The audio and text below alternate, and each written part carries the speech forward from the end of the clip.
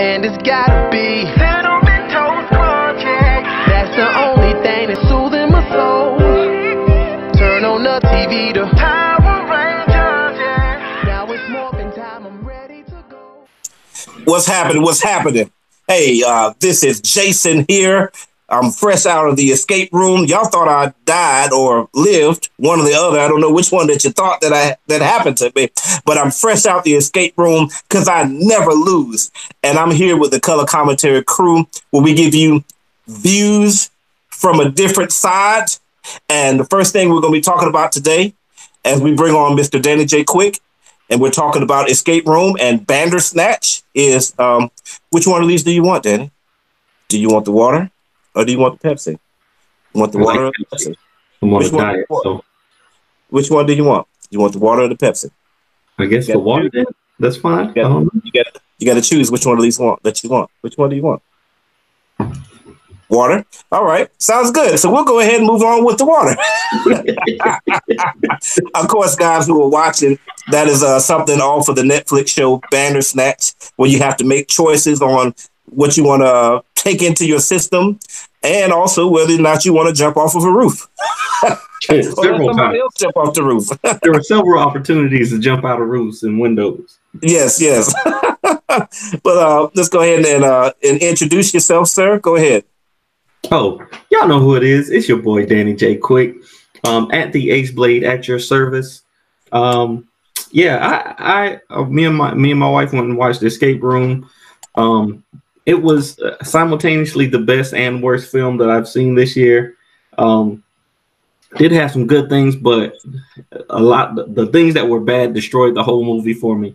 So, we'll get to that. Good stuff. And of course, this is Rashad Waters, the owner and founder of Block Band Music and Publishing, a company that sells music and instruments to marching bands all across the nation. So let's get into it. All right. Let me see here. What is this over here? I found some type of little box. I don't know what the heck this box is about. Don't open that box. I better not open it. No, I'm going to open it. Oh, and I see what's in the box. It's our next show to talk about. We're going to be talking about Escape Room today, a movie I did not want to see. Let me just, because, I'm the guy that always gives you guys the behind the scenes. I was like, let's talk about the R. Kelly thing, because everybody's talking about this. Ain't nobody talk about no escape room. What's escape room? I've been to escape room. That was cool, but I didn't want to do a movie about it.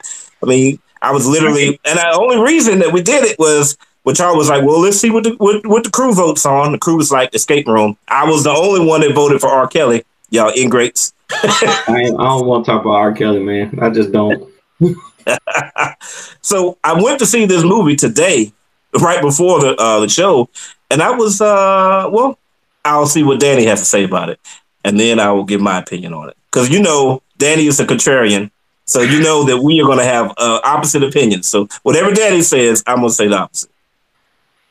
Well, I did enjoy the majority of the movie. Escape room. Me and my wife, we go do escape rooms from time to time. We got a couple right down the street here. And we enjoy them. So when the movie came out, and it was all right. I'm not gonna front and say that the movie was bad. It was good for what it was. It was a B movie. The set design was extremely dope. Like all of the different rooms that they went in were really, really well done. I like the traps. I like the little puzzles. The acting was good. All of the actors, especially Taylor Russell, who the young lady who was she was kind of the main character, even though it was an ensemble cast. She was kind of the main character, the really smart one. Zoe. I'd seen her in Lost. She was in Lost in Space, right? That the new Lost in Space. Oh, was that her? Oh, the one with all the attitude. Yeah, I believe that was her. Okay. So she did a really good job. I really liked. Like I said, the story was good. Like the script was good. Like it had a lot of potential. Now, Rashad, this movie could have been great, and then they had to go into the third act and destroy everything that they built. Okay, the first room, like get everything. getting them there, meeting the characters here in the beginning. Yeah, a couple of people escaped. The Kenny is asking, did anybody escape? Yeah, there was a couple people who got out, but and Justin, yeah, escape rooms are dope, but I actually liked it better than The Cabin in the Woods. I hated that movie. I just did not like it. But it really was like that though. The end of it was really like that because there was some observation stuff going on. Look, they all got out one way or another. Yeah, that's true. Either got out or they got out. But I enjoyed it. It was good up until the end where they literally were like, okay, we did a good job. Let's figure out how we can make a sequel. And then they was like, okay, we're gonna take the people with the least likely with the least amount of character and make them the two surviving people who are gonna carry on the whole movie. Now, if it was your boy from Insecure, you know, I could have thought he might have, you know, gone on and tried to find out who's behind this. Yes. If it was your army girl who survived, she might have been.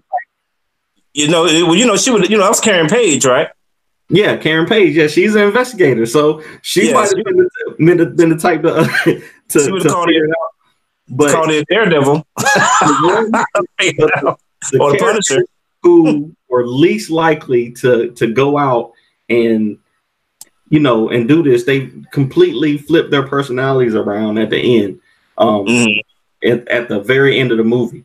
And they just, the whole, like I said, the set designs were great. The pool room, the room with the fallen, you know, when they were in the pool hall, that stage was dope. I like how, you know, the floors would fall out and it had everything upside down. It had to do with, they had to figure out, you know, how it connected to their past and all that stuff.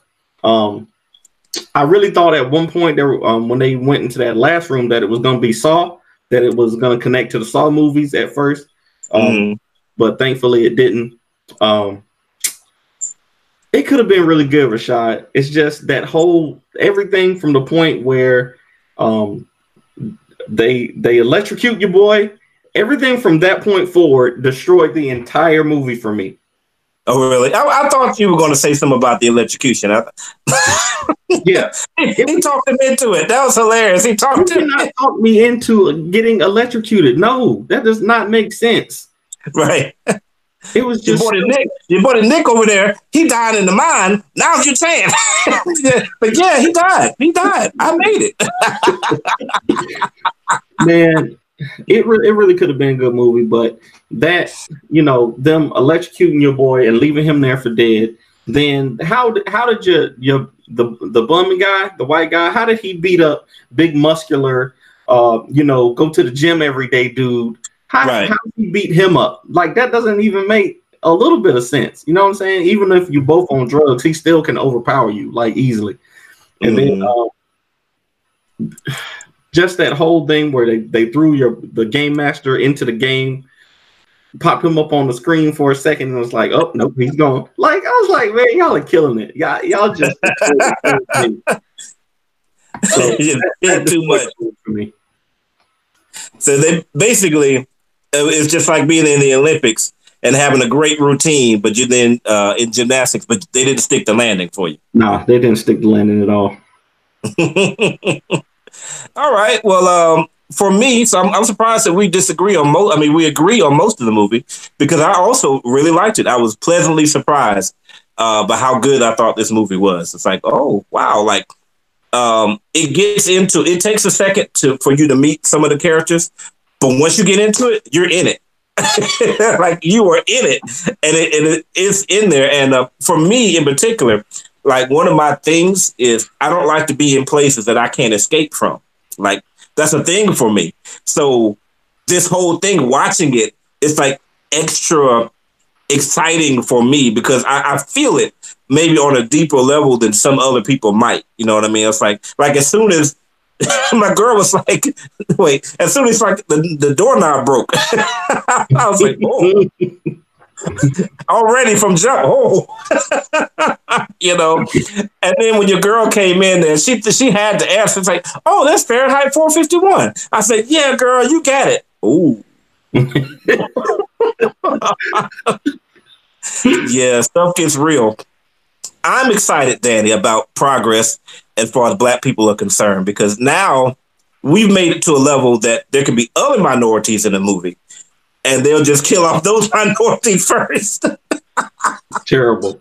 Terrible. We don't have to be the ones that die first anymore. Now we brought on the other minorities in the movies as well, and they can be the ones. Kenny is asking about the deaths. Yeah, there were some deaths in there, but they weren't like on the level of Saw or anything like that. They were just, that was another thing. The deaths were all just like, oh, he died. You know what I'm saying? Like, you know, they might have been shocking for a second, but it wasn't anything inventive about most of the deaths, I don't think. No, they put so much into the whole situation itself. Yeah. There definitely wasn't anything inventive about being electrocuted. Right? But there's the funny part about it. To me, okay, if you get electrocuted, I mean, I don't know. I don't work in the medical profession. But I've always seen, like, if your heart stops, the way to get your heart beating again is to electrocute you again. So seemed like that should have been what they did in order to get them going again. But I guess not. My boy's like, no, you've done enough. Let me just hit him. I hit him in the chest. And like, that's dumb. It was just, the whole thing was dumb. And then the sitting him while the poison is filling the air, he's just breathing to calm his, like, you're breathing in poison right now. Do you know that? Right. Your heart is okay. All right, whatever. I really liked Jason's character. I thought he was one-dimensional at first. That was kind of ticking me off a little bit. But when you began to realize the type of person that he really is, like he's a survivor at all costs, like, oh, okay, I see what you're doing there. And when you learn his secret, you're like, oh, okay, I see. Yeah. And I liked Amanda, or Karen Page. I thought her character was cool. Yeah. Zoe Russell Taylor. That's her Taylor Russell. She was really smart. However, there was one thing that she said, kind of like with you, like the ending ruined it for me. This didn't ruin it for me, but it definitely was like spitting in a nice glass of water. I mean, you just kind of, what the heck? And that was the whole thing about, I think it was the Zeno principle of physics. And it's like how they pulled that out. So the whole reason, the entire reason for her going to school was for her to be able to say that one line. That's the whole reason. That's the only reason is for her to be able to say that one thing, and that's ridiculous. They were basically saying that if you look at a particle, it can't interact. And I think what they were trying to utilize was the Heisenberg uncertainty principle, which basically says if you're looking at something, you affect it.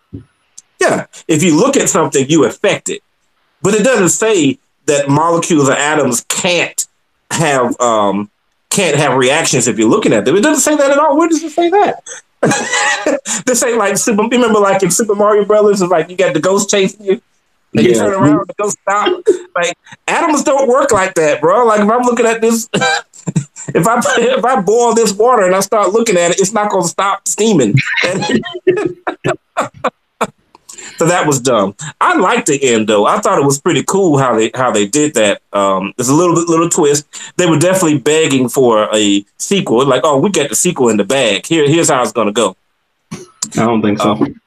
And I would like to see one of the characters that died come back, because I thought that his character, number one, the way he died was very inconclusive to me. Like he died and it was like, then the screen went away from him. So I was like, did he really die? Oh, and then when the girl was talking about like, oh, he died on a motorcycle crash or something like that, I said, well, they easily could have covered that up. Like, I think he's got the personality where you could see him again in the second movie and then be like, oh, like they hired me. Y'all thought I was dead, but they hired me to be a part of this. Like, I think that would be cool to do that, because I think his character would be interesting enough to do that. All right, so let's end up on this. Anybody else saying anything over here? Nope. All right. So, Danny, should people see this movie? If it makes it to Netflix, check it out. I wouldn't pay to go see it again. It was, like I said, it was entertaining, but the whole last part of it just ruined the whole film for me. It was entertaining to watch. The set design was good. The look and feel of the movie, the personal, like the characters, the interactions were good. The acting was great, but they just fell at the end. Like they were just running a marathon and they just fell down before they could get to the finish line. Nice. For me, yeah, I think people should definitely see this one. I think it is quite a surprise.